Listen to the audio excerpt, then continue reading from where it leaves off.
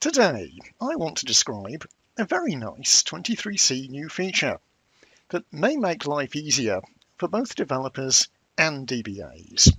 It's a new way to establish outbound connections to sites identified with digital certificates. It's a facility that seems to have slipped under the radar a bit in all the new features documentation.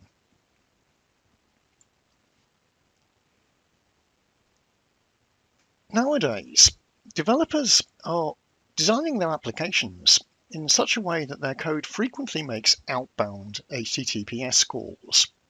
There seem to be a number of reasons, such as consuming RESTful services, using an authentication service, contacting email and print servers, all sorts of things.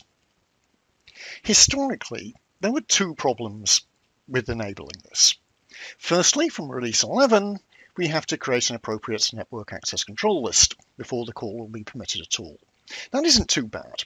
In many cases, just one entry is all that's needed, an entry that will let anyone go anywhere. The second problem is worse. The database needs a wallet that contains the root certificate of the trusted certificate authority that issued the certificate, which identifies the remote site. Populating that wallet with all the certificates that will allow developers to go anywhere they need to go can be a time-consuming task, and you can quickly get fed up with requests to locate and add yet another trusted certificate.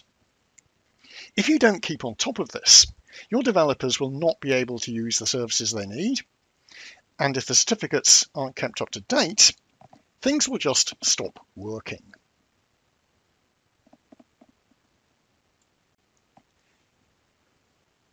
Now, your operating system almost certainly comes with a certificate store that already contains the trusted certificates of most of the certificate issuers on the planet.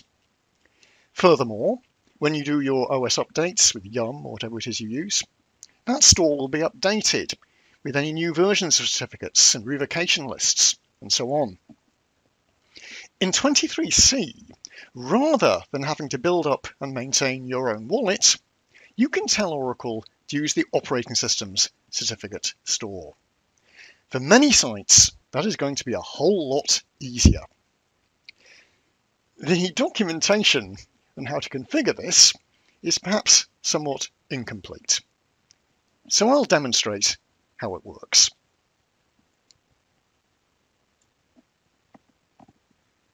The location of your operating system supplied trusted certificate store will vary from one operating system to another.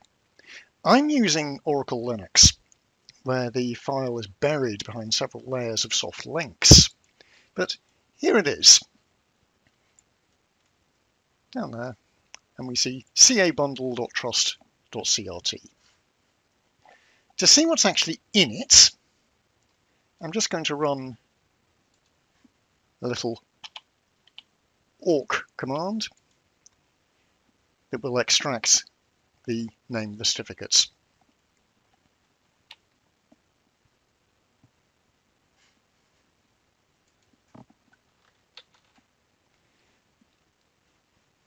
And that's several hundred trusted certificate issuing authorities.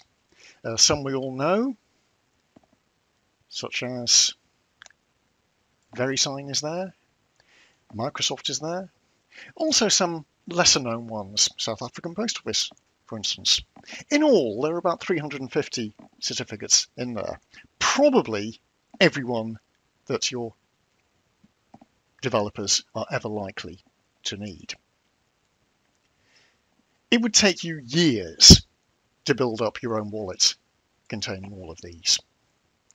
So now I'll connect to the database and see how easy it is to use.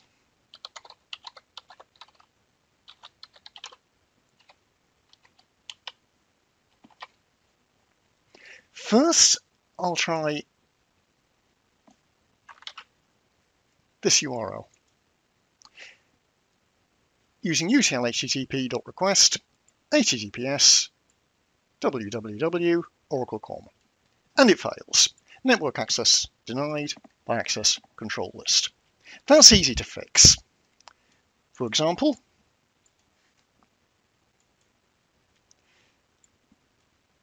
I've created an access control entry that will allow anyone to go anywhere with these protocols. Try the query again. And now we get the dreaded ORA-29094 Certificate Validation Failure. And what I would have to do is go to Oracle's website, extract from it the trusted certificate of the certificate issuer, load it into my wallet, and only when that's been done will my developers be able to make that call. But there's now a much easier way. If I do this, exec utlhttp.setWallet path, and that would normally be pointing to the wallet, but I'm pointing it to system : the colon is required. And that will tell Oracle to use the operating system's certificate store.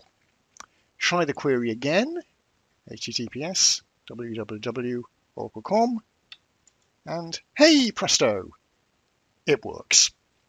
This is a huge time saver for all concerned.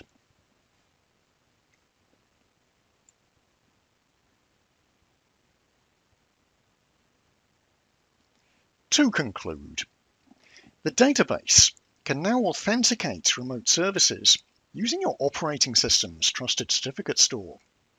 This is maintained by a system administrator, updated automatically whenever they do their regular OS patching. This is a lot of inconvenience removed from the DBA domain and will mean that your developers will no longer have to worry about whether the outbound calls they make will actually work. This is a very nice 23C facility that has largely slipped through all the new features, listings, and documentation.